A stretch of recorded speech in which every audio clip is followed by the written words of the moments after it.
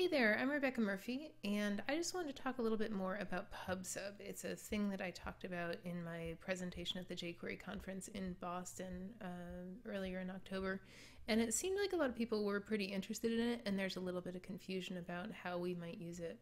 So I put together a pretty simple little demo that we can take a look at, and it looks a lot like this. Basically, we're going to enter a search term into the search box, and when we enter a search term, so we can enter a term like cats, when we enter a term into the search box, then we're going to get some results back from YQL, the Yahoo query language. And not a whole lot to it, but we're going to take a look at a couple different ways that we could do this. One that doesn't use pubsub, that's a little bit more of a traditional jQuery way, and one that does use pubsub. So if we take a look at the way that doesn't use pubsub, this is what it might look like. Switch over to our index file. We've got a search form with an ID, and it's got input in it that we can enter our search into. And when we get results back from YQL, the end result is they're going to go into this results unordered list. So here's the script that we might write to do this in a pretty traditional jQuery way. We're going to bind to the submit event of the search form. When that submit happens, we're going to look and get the value that the user has entered. We're going to fire off a JSON-P request to YQL to get our search results back. When we get our search results, we're going to take them, we're going to put them into a terribly makeshift template, and then throw them into the results container, that unordered list that we looked at. This is fine. There's nothing the matter with this. It's great if this is all you want to do and this is the be-all and end-all of your application. But what I want to sort of show you with pubsub is how we might think about this problem a little bit differently. So let's take a look at this here. Go back up and get rid of these comments. Here's how we might do this with pubsub instead. So first, let's start with the document ready function that again we would use to bind the submit event to our search form. Again, we're going to bind to the submit event, and when that happens, we'll check and see if the user entered a term. If they didn't, we'll bail. But if they did, instead of firing off that AJAX request, that JSON-P request inside of the submit handler, we're just going to announce to the rest of our application that the search has happened. And we're going to leave it up to the rest of our application to decide what that means, that search has happened. It's not really up to the search form, honestly, to care what that means. It's more up to the rest of the application. So here we announce to the search form, to the rest of the application, that search has happened. And then up here, we say what we want to do about it. So we say that when that search term happens, we're going to capture the term, and then we're going to get the results for it. When we get the results, again, we're going to publish an announcement to the rest of the application so that the rest of the application can decide what that means, that we got these results. And when some other part of the application hears that we got the results, then it's going to subscribe to that topic, and it's going to do the work of getting those results into the page. So again, if we come over here and look at this, see dogs, it's going to go, what's going to happen here is the search form is going to publish the fact that dogs has been searched for. The JSON-P service is going to go get the data. When it gets the data, it's going to announce that it got the data, and then the search results topic is going to have the chance to actually respond to the fact that it got the data. So that's a really simple example of what pubsub might look like. I also just want to flip over quick and look at what the actual pubsub file is. The one that I use is from Peter Higgins. He's the project lead on the Dojo toolkit, which has this functionality built in. But if you take a look at the plugin that he has, it's really dead simple. There's obviously a lot more comments than actual content here. And the actual content of the plugin, I don't know, I say that it's 10 lines. It's probably closer to 15 as far as the actual content of the plugin, but it's extremely short and consists mostly of documentation.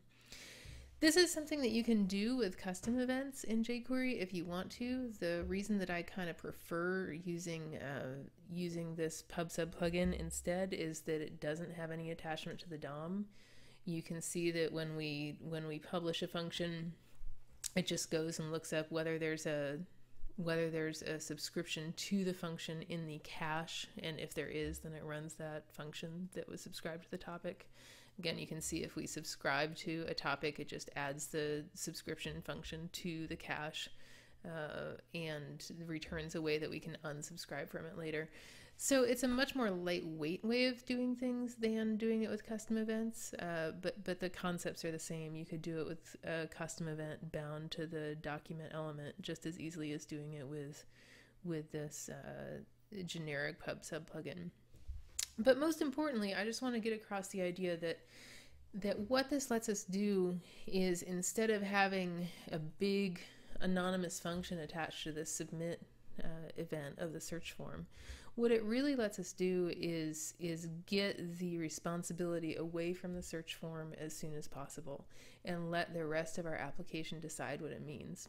And where this gets really interesting, where this gets really interesting is if we want to add a new feature. So let's say that we want to add a feature to our page that shows the searches that a user has done.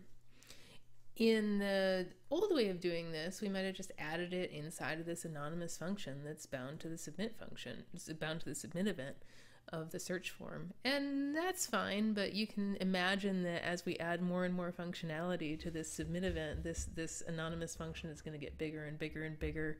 Maybe we're going to split it out into multiple functions, but it can get pretty messy in a hurry. So instead of doing that, what we might do, so again, what we're trying to do here is when a user does enter a term, we want to show that term on the page.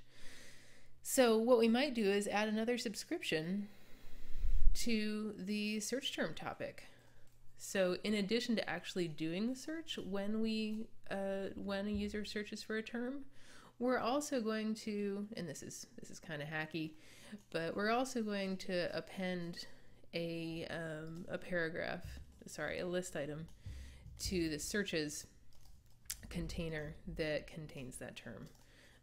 This is not like the most exciting functionality, but you could do just about anything here that you might want to do. This is pretty boring, but you could do anything, and this could be certainly much more robust functionality.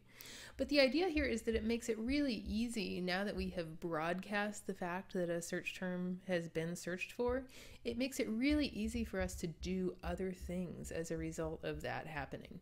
And it makes it really easy for us to keep all those different pieces of functionality separate. So let's take a look at this, see if it works. Let me comment out this old part and get the new part fired up. So let's come back over to our demo and see if we did it right. We'll search for parrots, see what news there is about parrots. We'll click go, and now we can see that not only did we get the results back, but we also were able to add the search term to our list of searches. So it was really easy for us to add this additional functionality, and again, we could do kind of all sorts of stuff with this inside of this functionality once we had it. We could even make it so that when we click on one of these list items, it broadcasts yet another topic, or even the same search term topic. It broadcasts the topic so that it triggers the search again. So lots of interesting things that you can do with pubsub. I just wanted to kind of go over it a little bit more than I was able to do in my jQuery conference presentation. And if this is something interesting to you, I encourage you to check it out. You can check out Peter Higgins' plugin.